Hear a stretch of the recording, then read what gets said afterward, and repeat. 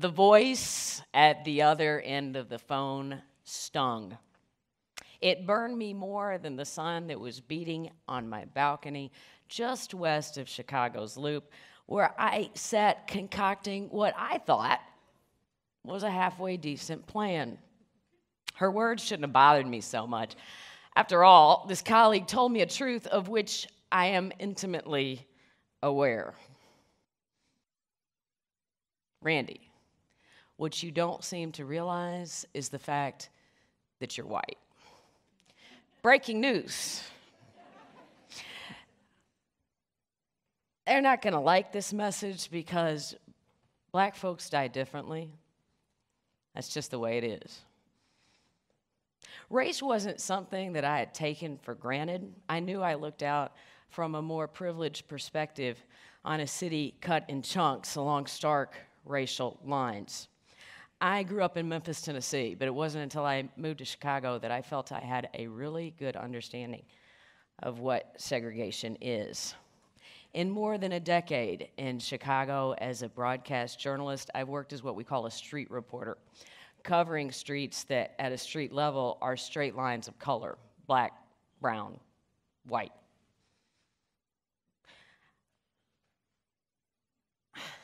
I've knocked on countless doors and asked moms to describe unspeakable pains. Tell me about your son. What will you miss the most? Traditionally, reporters don't hug those they interview, but I've had more than a few grieving women collapse in my arms. While neighbors don't mix with each other across racial lines that you won't see on a city map, they typically mix with me, and that's a fact that's due entirely to my role. They're eager to speak up and share with the rest of the city what matters most, the details of one young life that have gone unnoticed. And I thought that instinctively human desire could drive that halfway decent idea I had referenced earlier to some level of success. What was the idea? Light bulb moment.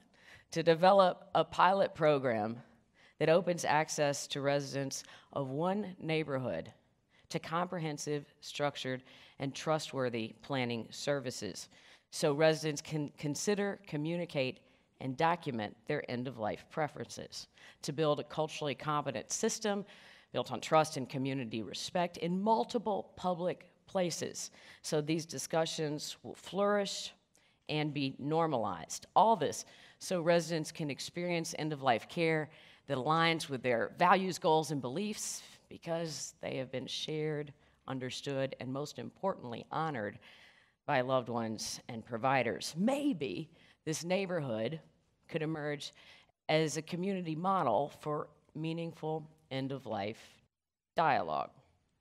That's the reason I had called her in the first place, an African-American minister's wife who was keenly familiar with the care challenges in her own congregation, but she reinforced stereotypes that a few of my friends in medicine sometimes lamented. My people, is what she said, will always do everything. I feared responding the wrong way because there were plenty of facts that don't support her claim. African Americans report worse symptom-related suffering at the end of life, poorer communication with doctors, less than adequate pain assessment, and overall lower satisfaction with the quality of their end-of-life care. Most at the end of life want, I thought, what we all want throughout it: to be heard, to live in accordance with our values, to matter. I was too off kilter to say any of that to her, and the notion of her people got me right off the phone. I knew that they're not her people any more than those on the near west side of Chicago mine. Neither the Puerto Ricans 8 blocks further west of me, those of my late husband, Carlos. Chicago was our city. Chicago's still my city. His death from colon cancer drove my decision to enter end-of-life education. He was the sweetest soul with the kindest eyes. He was an enthusiastic husband who was devoted to his role as a local political reporter. He was mourned by seemingly an entire city, and officially from the floor of the United States Congress and the West Wing of the White House. Carlos was a great man. His death was not. It was in the ICU, a setting I am certain he would not have chosen, but his death is the reason, I guess, I am here today and started Life Matters Media with his oncologist, Dr. Mary Mulcahy. The nonprofit's roots trace to a conversation we had shortly after my husband's death. My instincts as a reporter led me on this quest to figure out what happened and why. I asked her, "Why didn't you ever tell me that Carlos was dying?" She said something similar, but with a subtle difference. She said that his cancer was incurable, but it was treatable. So we focused on that latter reality and went full steam ahead, doing whatever we could to elongate whatever time we had left. No matter what Mary had said, it would have never had been enough. Nothing could have prepared us for the ugliness that was ahead.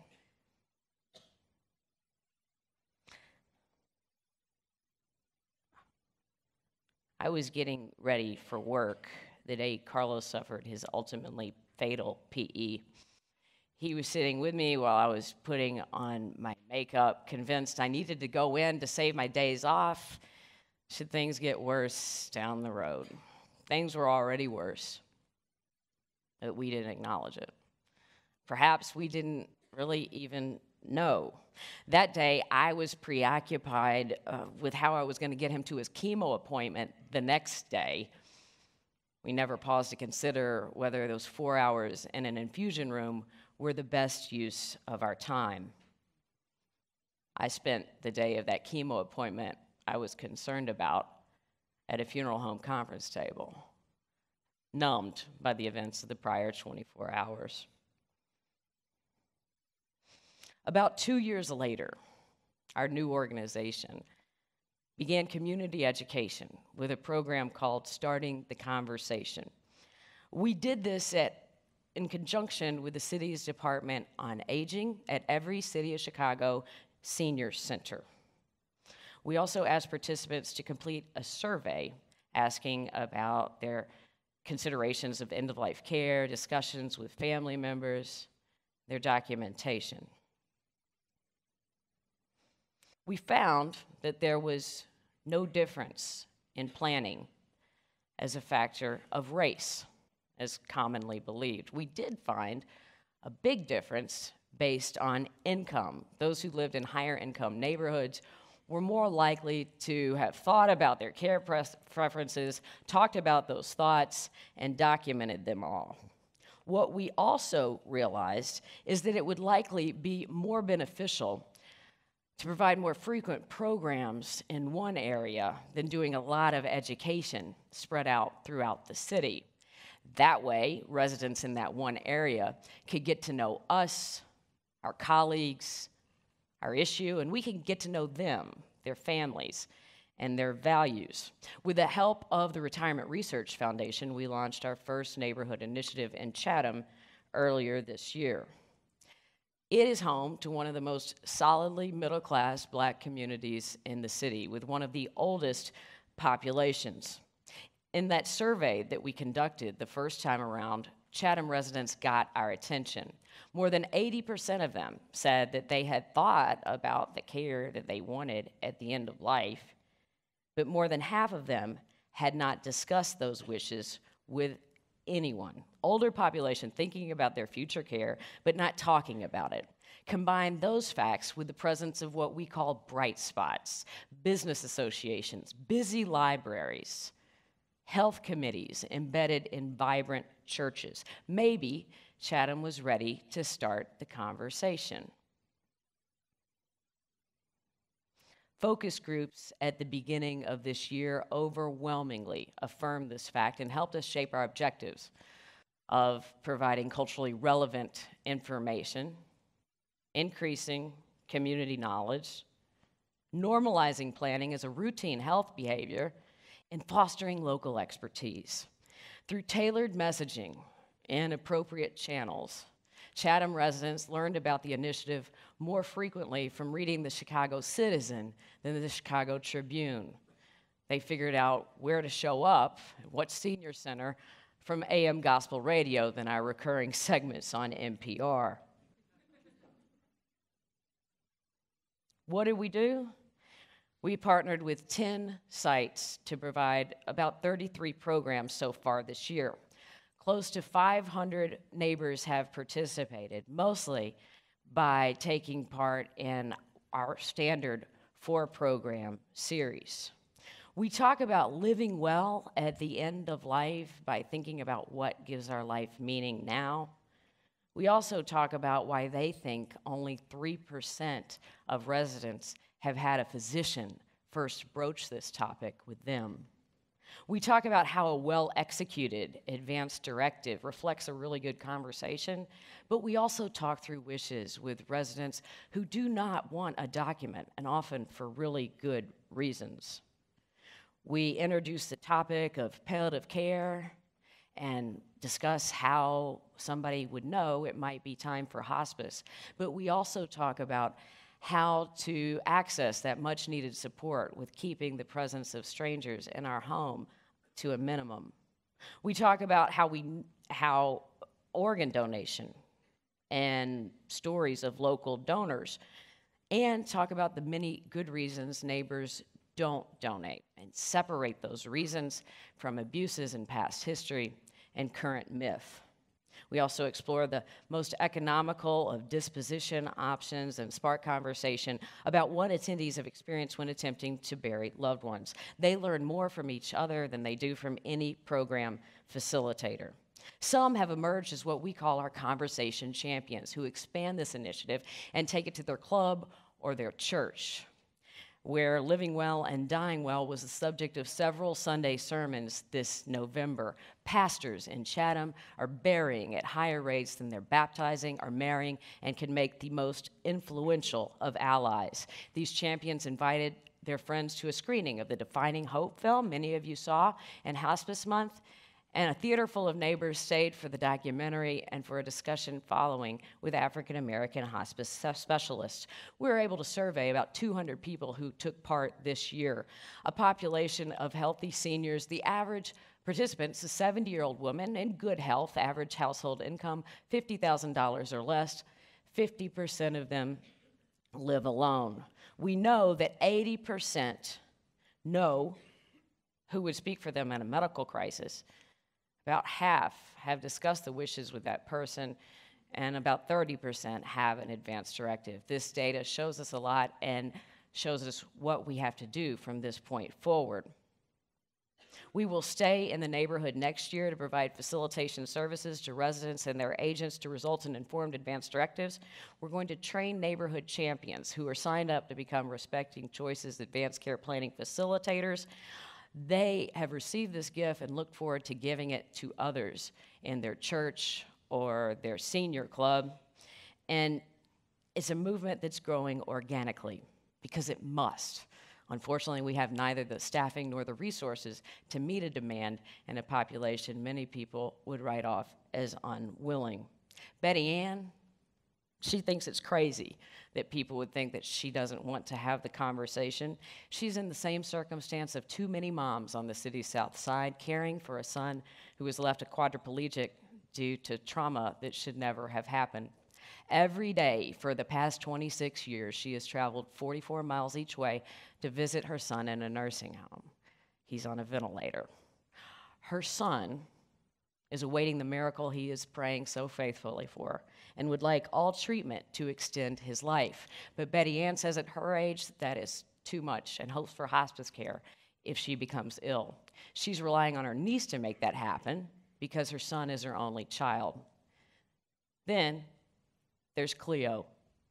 Cleo has come to 4 community programs this year with a combined total of 17 relatives. Quality end-of-life care is a priority for her, and you would think I would think that she has others more pressing. 10 years ago, her neighbors who run a thriving drug operation broke into her home. Since then, to scare Cleo from turning them in, they have vandalized her property, killed her dog, and left the bloody pet on her porch, and regularly fire shots outside her window. She's wearing dark glasses in this photo because she has a black eye underneath. She got it falling from bed, trying to take cover. When we met Gwendolyn Lee, she wanted to clarify her wishes because she worried about her future care. She's never been married, and she lives alone. A month later, she came back to check in with her nieces, and she had news for me. She had a new flame, who was really an old flame from high school. They had reconnected through Facebook 50 years later. There's still hope for me.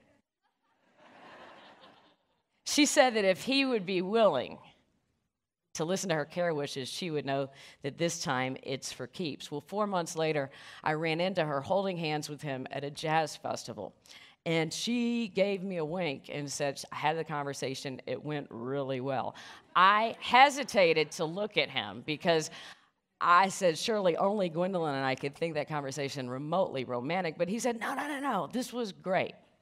I'm planning to be there for Gwendolyn then, so I really need to know. By sharing what matters most later, they can focus on what's meaningful now, like the Hawaii cruise they're taking this spring.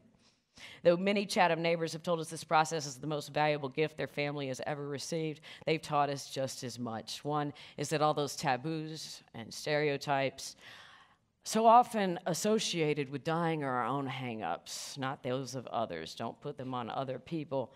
And if there are fears, they're usually not what you would expect, and you won't know until you ask.